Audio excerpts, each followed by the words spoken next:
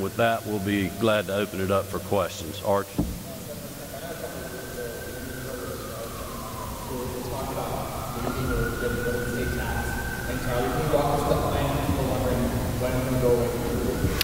Well, we're as you know, been steady working on that. We passed the largest state income tax cut in state history. We have a lot of other tax benefits in our state that benefit our farmers and our producers, our certain other industries like film and manufacturing. But I think I can speak for this group behind me. We are all committed to continuing to cut our state income tax, and stay tuned for the second Monday in January.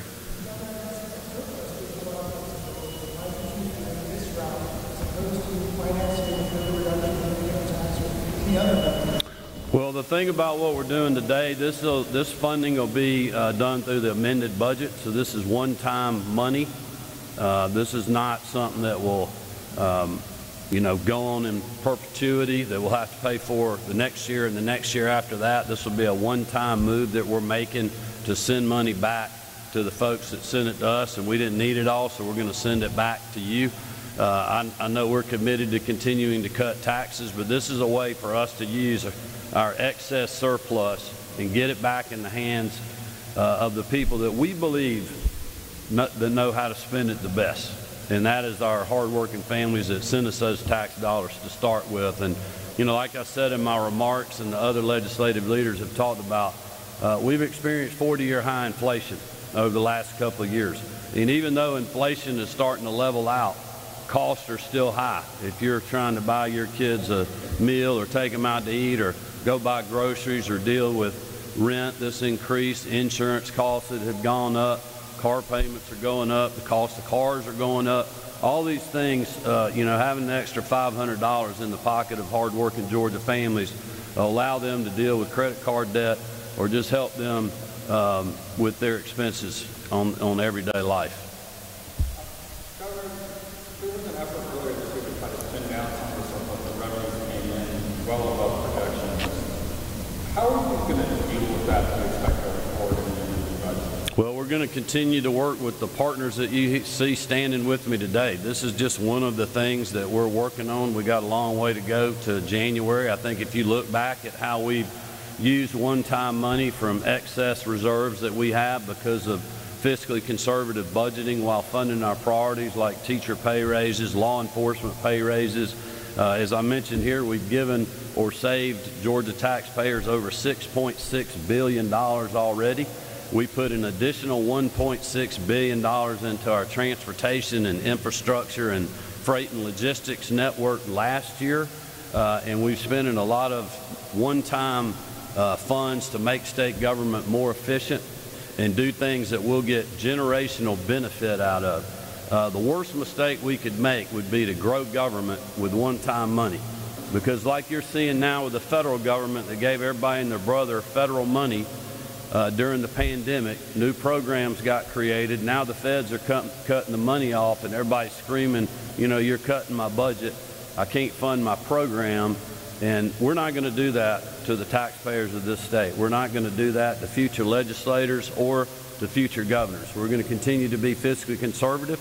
But the reason we are here today is because you taxpayers that are out there watching this, we trust you better than the government to have this money back in your pocket. And we're going to continue to look for ways to do that.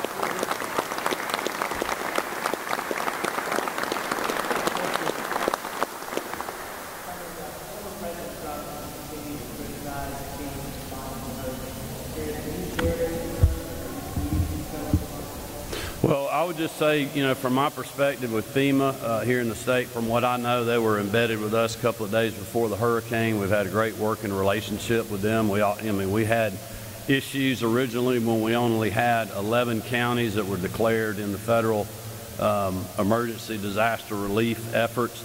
But I made well known now, made a call to the White House to the administrator, and that was rectified. We've continued to work with them. But let me just also say I am so proud of our state response to this. We have a great team. They were ready when this storm came. They literally, not only our folks, but our private sector partners, our utilities and other contractors we have, non-government agencies like the Red Cross and all our state assets that were moving in literally right after the storm. This was a massive storm. A lot of people don't really understand how big this storm was. Georgia Power previously, in their worst storm ever in our state, had to replace 1,700 power poles. This storm, they had to replace over 8,000. This was like a 200-mile tornado that went through our state that was actually a hurricane, unprecedented Cat 2 hitting our state and remaining a Cat 1 for as long as it did. And as much devastation as we saw and as much work that we have done and have to do, the people of our state know that the people behind me, our first responders, our state agencies, working with our federal partners, the folks on the ground from our local communities and our local emergency managers, they knew that everybody out there was giving everything that they could, and we're committed to continuing to do that as we recover, especially from Hurricane Helene. Governor, obviously a special session for the how is the state looking at helping aid these different businesses? Well, there definitely is. I would say this, we continue to work with all these partners behind me, the legislative leadership on what we're doing. I had a meeting this morning with our budget director, Rick Dunn, and his team. They're looking at, what we did for Hurricane Michael, looking at ideas that we're hearing from people on the ground, and so we're starting to dig into that now. I will say the one good thing about the position we're in versus when Michael hit is our fund balances are so much better than they were back then. So we have a lot more flexibility with money that we have in certain places to help us get through to where we can get the legislature back in.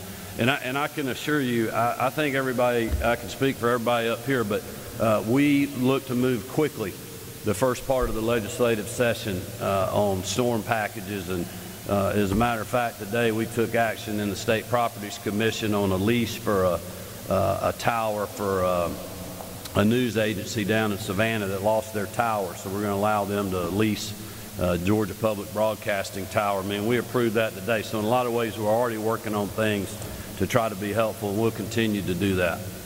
Thank y'all very much for being here.